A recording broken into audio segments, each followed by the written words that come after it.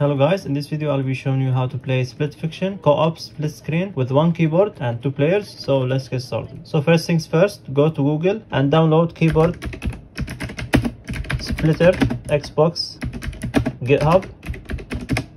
Go to the first link. I will put the link in the description. Now go to release 2.3.0.0 and download this zip file. Download it wherever you want.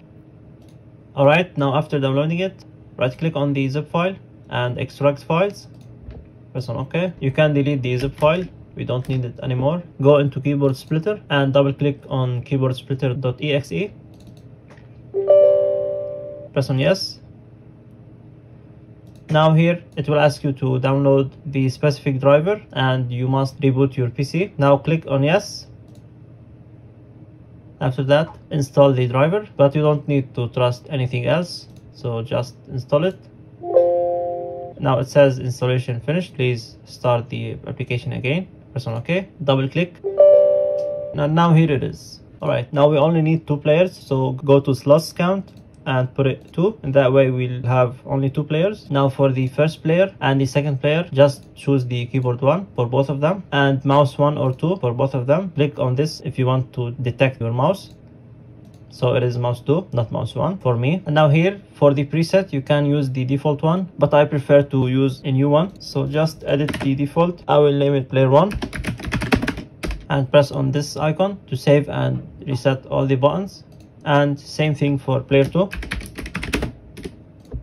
Alright, now for key bindings, I suggest you to go to the game, options and input, and you can see here all of the game's inputs. I suggest you to screenshot it or just open the software while looking at the keybinds and start key binding. Alright, I already did a screenshot. Now I will do the key bindings. For example, if I want to key bind the jump button, which is A for the Xbox layout, which is here, you can just press here and search for the space key, or you can just press on these 2 dots and press on space, and it will show here that you keep binding the space key. Alright, now for the WASD, you go to the axis. The X minimum is for the left, so put it as A key, and the X max is the right, so put it as D key, and Y minimum is down, so put it as S key, and Y maximum is the up, so put it as W key.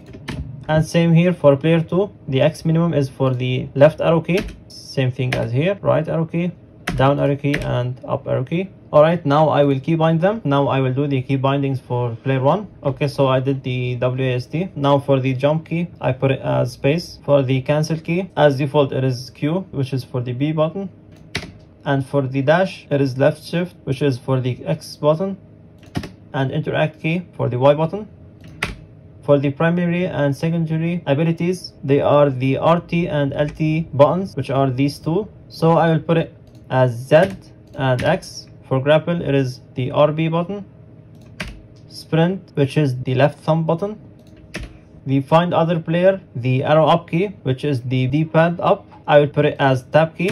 If you ask me why you didn't use the mouse, because the mouse will glitch when viewing up, down and left and right, so it's better to leave it on the keyboard. And center view, the right thumb, G. Now for move upward, downward when swimming, these are by default the A and B buttons, so we don't need them. Now for looking up, down, left, right, instead of the mouse, I prefer to use the IKJL keys. And to set them, you need to go to axis RX and RY. The axis RX minimum, it is looking around to the left side, so I will put the J key, and the max is looking around to the right side, L key, and RY minimum is looking around down, but I will invert it because it will look as inverted in the game. So for RY minimum, just put the I key, and RY maximum, put the K key. Alright, that's it for player 1. Now for player 2, the same thing. You can choose your own keys. These are for the arrows for moving, and these are for looking around. I will use 4, 8, 6 and 2 in the numpad area.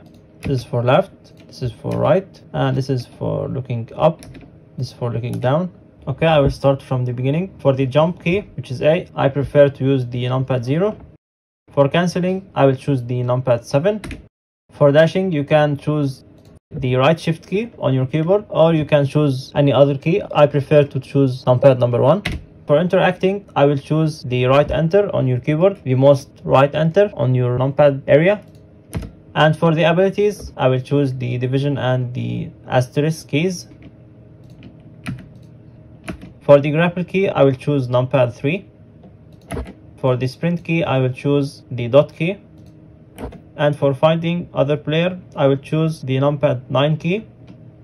For center view, I will choose the numpad 5 key. And for move upward, downward while swimming, they are the same. Alright, that's it for setting up for the 2 players. Now before that, you must test it. Now press on start. Alright, now press on controllers, text input controllers. Now here, when trying to press, you will see the buttons are being pressed. This is for testing it. Also go to controllers and open Windows controllers. You can see you have now connected 2 virtual Xbox controllers, but of course we are using one single keyboard, and here you can test your buttons. Alright, if you are satisfied with that, if everything works fine, just close them and stop it.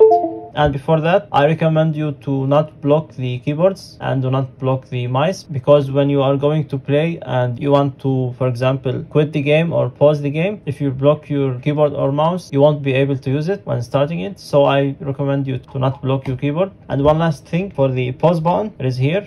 I will put it as escape key, cancel. And for player 2, I will put it as the subtraction key, which is the minus. Alright, before that, enable to save it, just press the escape key and it will ask you to save it. Just press yes. Now open the app again and change the slots count to 2 and remove the blocked keyboard and choose mouse 2, and here choose the same keyboard, keyboard 1, and you can see your preset over here, player 1, and preset for the player 2. Now launch the game, go to play local. Now from the application started, put it away. And now if you try to press the space key, it will read as the first controller, and if you try to press the 0 numpad, which is the jump key, which is A, for the player 2, it will read it as also an Xbox controller. Now just press space again and you can play normally and choose the sides.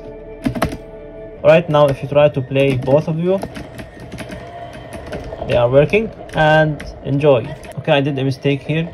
Just go to options, go to camera. Okay, for Mayo and Zoe, if you don't have the invert vertical and horizontal options, if they are off, so go back to the program, stop it, and for the RY minimum and maximum axis, just switch them. So instead of I will make it K, and instead of K I will make it I. The same thing for player 2. Instead of number 8, I will make it number 2 and number 8. Now start it, go back to the game and test it, and here you go. Alright guys, don't forget to like and subscribe if you got benefit from the video, and check out my other tutorial videos, and in the time being, peace out. In the real world, what happened? I wanted to leave, but they wouldn't let me. Are you sure this isn't just some sort of misunderstanding? Look, I was fighting them when I fell into your simulation. Wait, there was a fight?